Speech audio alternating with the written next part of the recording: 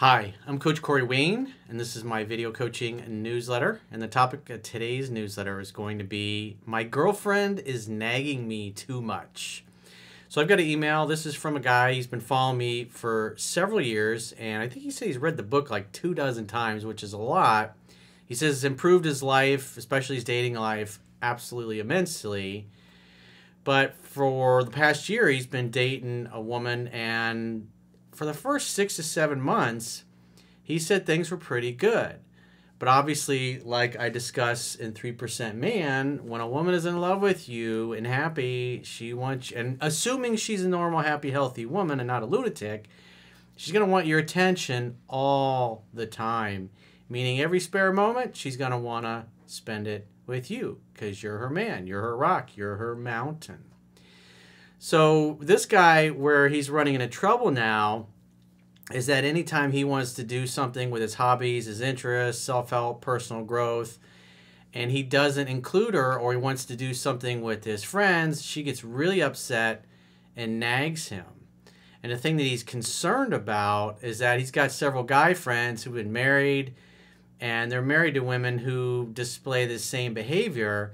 And so these guys have given up their hobbies, their interests, going to the job or going to the gym, and they basically just sit at home on the couch and do whatever their wives or girlfriends want because they don't want to upset them, or they don't want to deal with living with a woman who is nagging or mad at them, and because obviously it interferes with their ability to have access to the box. So they end up giving up everything, and he's like, these guys are a shell of their former selves. And so obviously he's dealing with a woman who's needy, and he needs to set and enforce some healthy boundaries.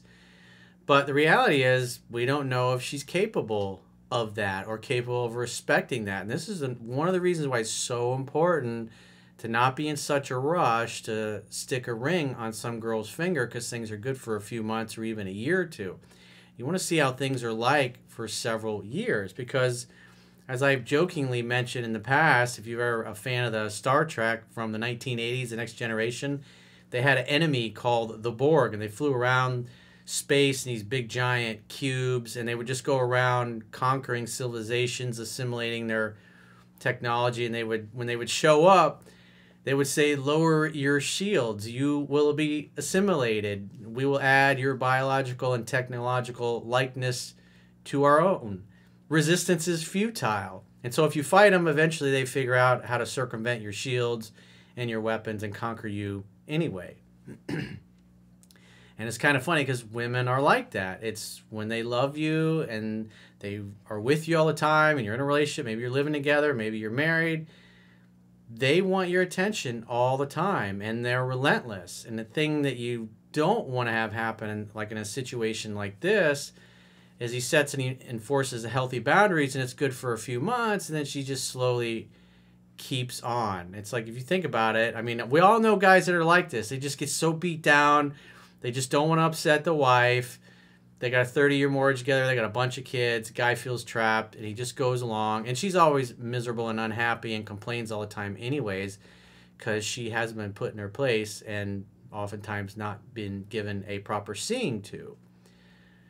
So these are the kinds of things. It's like, this is where the rubber meets the road. This is where you decide whether or not this is a good person to be with long term, or if they're just too needy and insecure, you're going to have to move on from them. And so this is going to be a critical thing for this particular guy, that he's going to have to set and enforce healthy boundaries and see what happens over the next year or two. Because she was good for the first 6 or 7 months, and now she wants his attention all the time. And so it's obvious she's kind of needy. And this can be a real drag.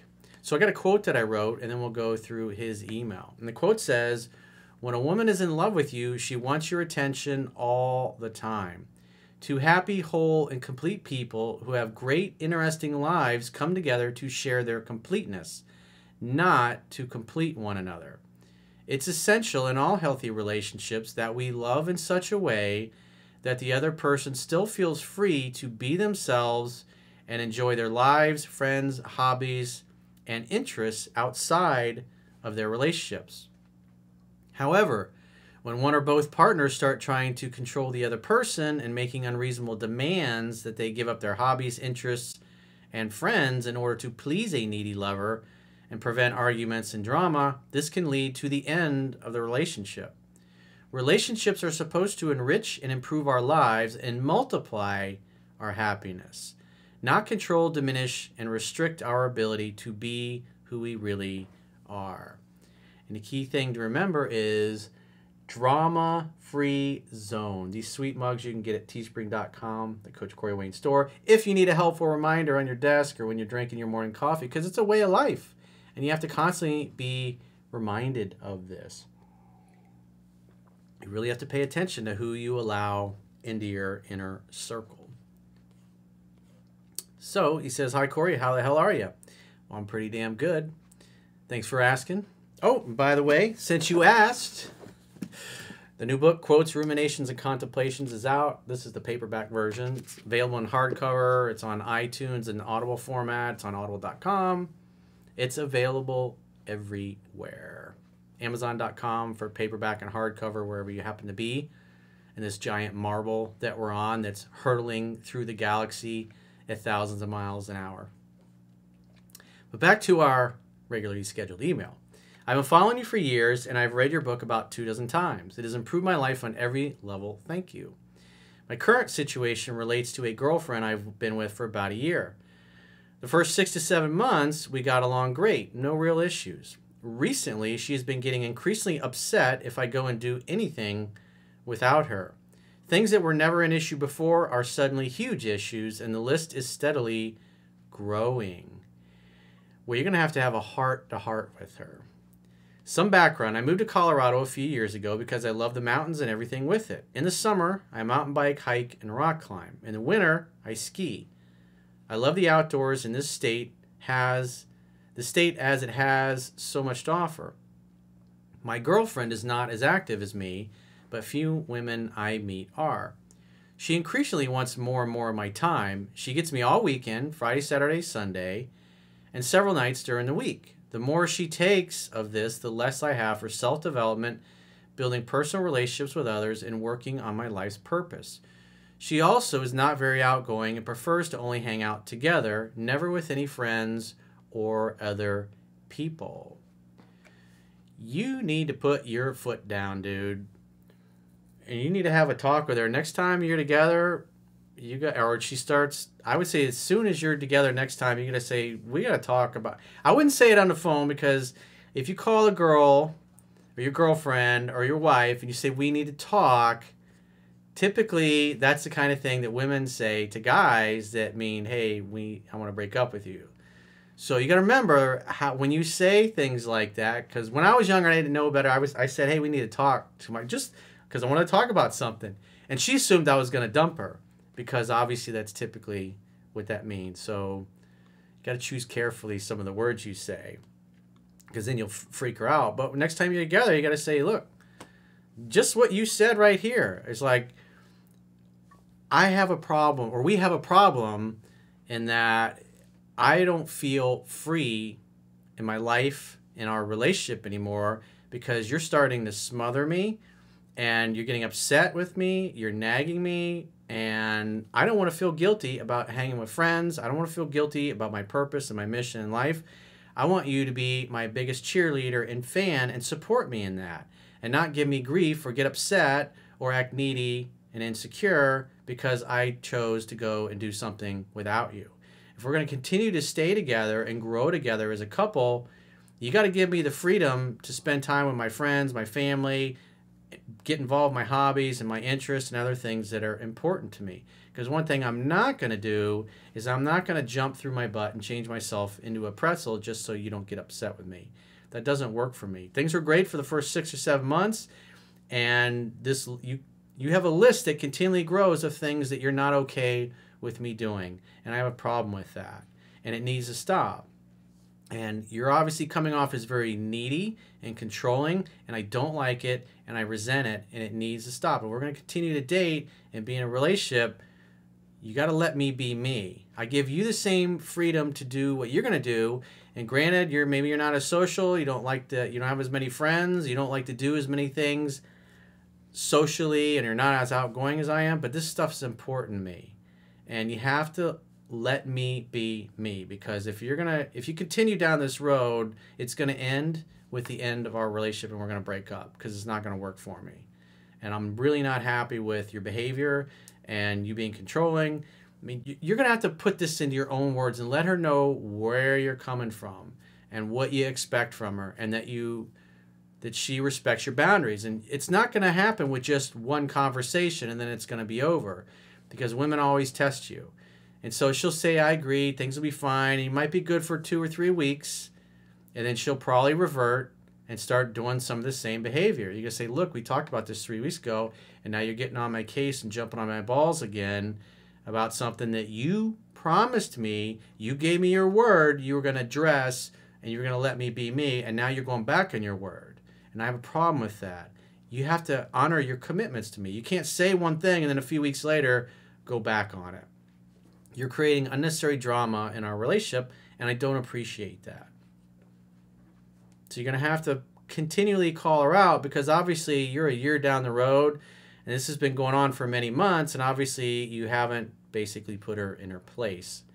And so you're creating a tyrant in your house, and that's no fun.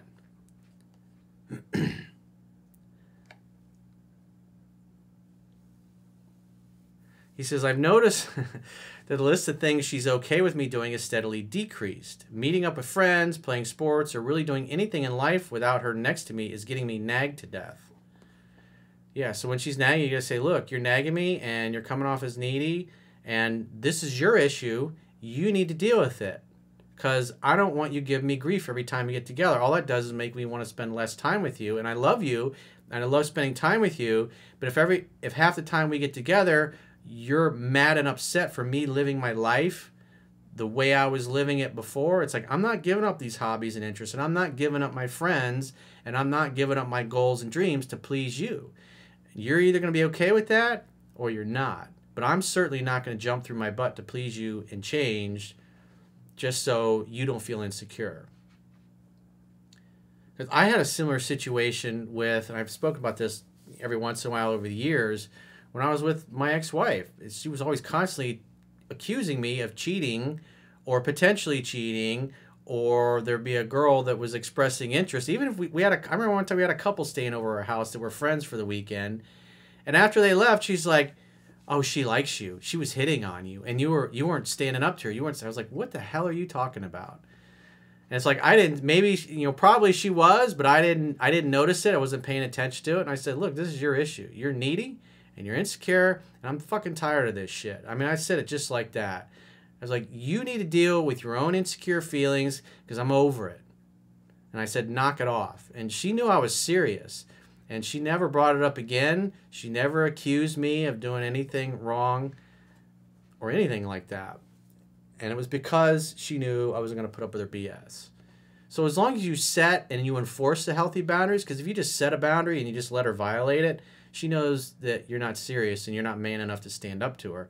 And then therefore, because you're displaying weakness, she's going to do more of what's pissing you off. He says, I've seen guys in the past who have wives or girlfriends that steadily break a man down, trying to control them until they are a shadow of their former selves. Just a boring dude who sits on the couch with no hobbies or friends because he doesn't want to deal with a scolding or a drawn-out fight. Drama-free zone, man. This is so important, because whatever you tolerate in your life, you're inviting more of, you're enabling. And if you started noticing this behavior half a year ago and it's just continuing to build, you haven't set and enforced healthy boundaries. And so you've kind of created a little tyrant, and you enabled her behavior because you never stood up for yourself. And now you're so many months down the road, and she's got her fingers into every part, her hands in every part of your life and trying to control it, that, like I said, it's not going to be like a one conversation you're going to have with her and then you're going to be able to take your power back and everything will be fine. You're going to have to stand up to her and put her in her place and tell her how things need to be going forward. And she'll probably violate those. It might be a few days or a few weeks, but she's going to keep doing it because you've allowed her to get away with it for 6 months. And so that might you might end up deciding that you're going to go away for a weekend and not take her and go do something with your friends or your family or whatever. It's like, you can get upset, but it's like, I'm going to go do it. And I'm going to go hang out with my friends because you're suffocating me. It's like, I need to be my own man. I love you. I'm loyal to you. I'm faithful to you. But your attitude needs to change because this ain't working for me. And if she knows you're serious, because remember, the strongest negotiating position is being able to walk away and mean it. And when you set and enforce healthy boundaries, especially when she's jumping all over your shit for no reason just because she's insecure and needy, she's going to have to fix that, or else she's not going to be able to go the distance with you. And she might not be able to. We don't know that yet. We don't know how she's going to react to this. She might say yes, and she might not be able to control herself. And it might just become such a problem over the next year that eventually you just had enough and you dump her and break up with her and move on. That's why it's so important to set and enforce healthy boundaries. Because otherwise you're creating this problem. You're throwing gasoline in the fire without really realizing it. She gets a huge chunk of my time to the point where I feel it's detrimental to my life, my purpose, and any sort of friends or social structure I have outside of her. That sentence right there, you should definitely tell her that exact sentence. I feel it's detrimental to my life, my purpose, and any sort of friends or social structure I have outside of you. Tell her just like that. You're making me unhappy treating me this way. It's causing me to want to spend less time with you. And I know you love me and you want to spend more time with me, but when you behave this way, I just want to get the fuck away from you. Sorry if that hurts your feelings, but that's where I'm at, and I'm not happy with it at all. He says, I love her a lot, but the question is, do I stick around and try to make things work or move on to someone less controlling and easier to get along with? I feel like now I know the answer, but I wanted your opinion. Well, you got to set and enforce the healthy boundaries. And if she continually violates them, no matter how many you have several conversations with her over the next several weeks or a month or two, and she doesn't change, then I'd dump her. I wouldn't put up with it. And she'll probably come back, oh, I promise I won't do it again. It's like, you take her back, she might be good for a few weeks or a few months, then she'll go right back to that same behavior. You're going to have to see what she does. But the most important thing is you can't hold her accountable 9 out of 10 times. It has to be 10 out of 10 times. 5 out of 5 times. You can't hold her accountable the first 4 times she does it and hold her feet to the fire and the boundaries, and then the 5th time you let her slide. Because as soon as you let her slide, just like a child, she's going to take an inch because you let her get away with it because you displayed weakness. You went back on your word. So that's really super critical important. So I'd say give it 90 days. See how she does. And if she just still, if she gets good for a little while, then keeps going back, then I would break it off with her and start dating other women because she's just not going to be. Some people aren't capable of it. Some people are just simply not going to respect you because they got so many other issues. And that's not your problem. That's their problem. Just like what I talked about with my ex-wife. I literally said, this is your problem. This is your issue, and you need to deal with it. I'm not dealing with your neediness and your insecurity, and I resent you accusing me of doing something wrong because you're insecure, and I don't appreciate it. And if they know you're serious and they're happy and healthy and have a good self-esteem, they'll respect you. And if they belong to the streets, if they're a lunatic, if they're a mess, if they have no self-control, it's not your job to fix or save them. I know it's harsh, but you're not going to be happy because all you got to do is look at your friends. Look what happened to them. They got totally assimilated, and as you said, they're a shadow of their former selves, and those guys are miserable. We all know people that are like that. They're in unhappy marriages, they're in unhappy relationships with their girlfriends, and they're too much of a bitch to do anything about it. And you don't want to be one of those guys because you're miserable. It sucks. You feel sad for those guys, but they don't have the balls to stand up for themselves because they're too afraid to leave and go find somebody else. So if you got a question, a challenge, or a situation you'd like to get my help with, go to understandingrelationships.com, click the products tab at the top of your screen, and book a coaching session with yours truly. Until next time, I will talk to you soon.